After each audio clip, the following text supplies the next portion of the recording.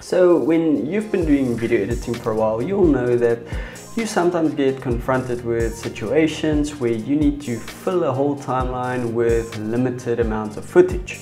Now that doesn't happen all the time, but that can definitely happen. Or you might want to slow down one specific shot for drama. Now, depending on the type of footage that you slow down, whether it's 60p or 30p or lower, that sometimes limits you to the amount that you can slow down footage. But Davinci Resolve have a workaround where you can smooth that footage down to like summer temperature butter. And I'm going to show you how to do that in this video. So I've got a clip here on my timeline that was shot in 30p. When we play that back real time, you can see that it's nice and smooth, but sometimes you'll want to slow this clip down.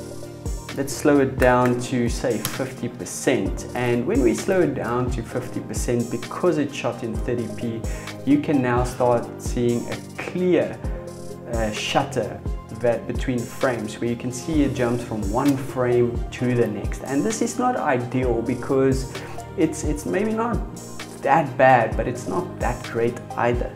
And so we want to smooth that out, and sometimes we even want to slow this down more. So let's slow this down to say 30%.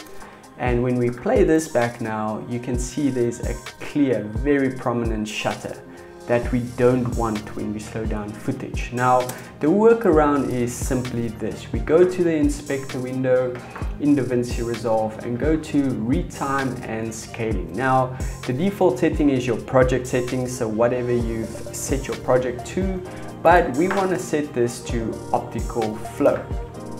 When we choose optical flow, what this does is it actually creates frames in between your current frames, so that your footage can play back smooth like butter.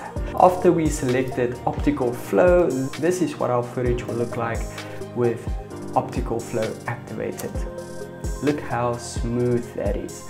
Now you do see some artificial stuff going on the footage, but this is much more acceptable than a shot that stutters from one frame to the next.